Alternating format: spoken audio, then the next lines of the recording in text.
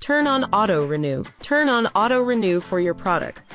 Your products will automatically renew on their expiration dates. From our sign-in at shop.saastech.net, go to your SaaSTech Servers Renewals and Billing page, found under the Account Settings menu. Select the checkbox next to the products you want to auto-renew. At the top of the page, select Auto Renew On. Your changes will save, and the auto-renew date will display under Billing Date.